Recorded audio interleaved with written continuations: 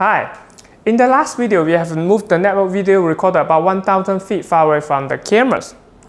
The reason is because the owner wants to watch the camera which deploy in the bomb, and he wants to place the network video recorder at the house.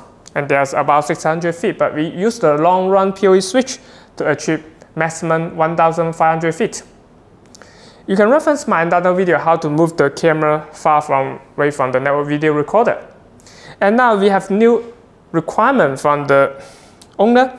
He usually have the access point, and he would like to connect this access point to the switch. So in this case, he have the wire connection, I mean the data, using the wire connection from the house and supply the Wi-Fi at the bomb. Okay, now let's move the workshop and see how we can achieve this goal. This is the setup from last video. We have Long Run PoE switch, and this switch is supply the power for these 3 cameras. And we use one of the long run port, the port number 1, to link this 1000 feet Ethernet cable and to this PoE standard. We need this PoE standard because it will help the network video recorder talk to the switch, because even the switch it can supply long run, but for the network video recorder it's just the regular recorder. And we also need this PoE splitter. The reason is for power handshaking. In the standard PoE, if there's no PD device, no device which can take the PoE power, it will not release the power. If this one doesn't send the power, and this one doesn't get the power. That's the reason why we need PoE splitter.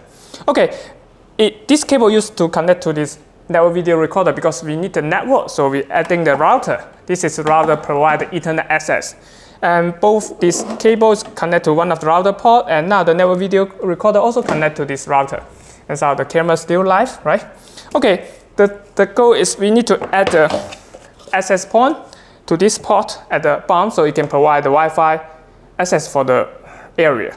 And we have the wire cable, I mean getting the data from the router will be good, right? And you see, you have already occupied all the PoE port. So the second thing is this is only using the passive PoE. So even we have other version which can provide more PoE port, but it will not work directly with this access point because it cannot take in the standard PoE. The difference between the passive and standard is the voltage is different. I mean, in the passive PoE, it will not work even you connect. So in this case, we still need this PoE injector. This is the passive PoE injector. So we connect the PoE injector to the AC outlet so we can get the power. And now we need 2 short punch code. The first punch code is connected to the PoE port. This is the PoE port. And so it will supply the power to the wireless access point. We just connect to the power port. Once it connects in, you can see now it's getting power. It needs to wait for a while. And there's another port, it's the LAN port. Okay, let me just place this here. We got the second punch code to link the LAN port.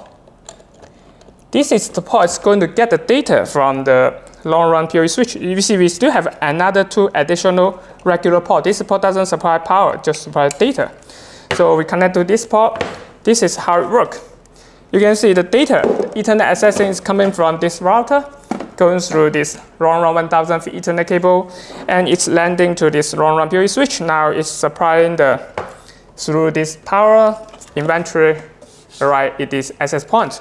So it's a little bit complicated, but if you just remove all the camera, imagine we don't have all this camera, it will be more simple. You see just the data through here and go to this switch and go to this access point.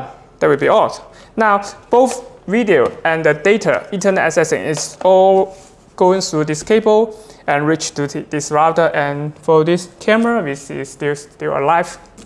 Alright, that's all for today's video. If you have any question, please post in the comment section below. See you next time.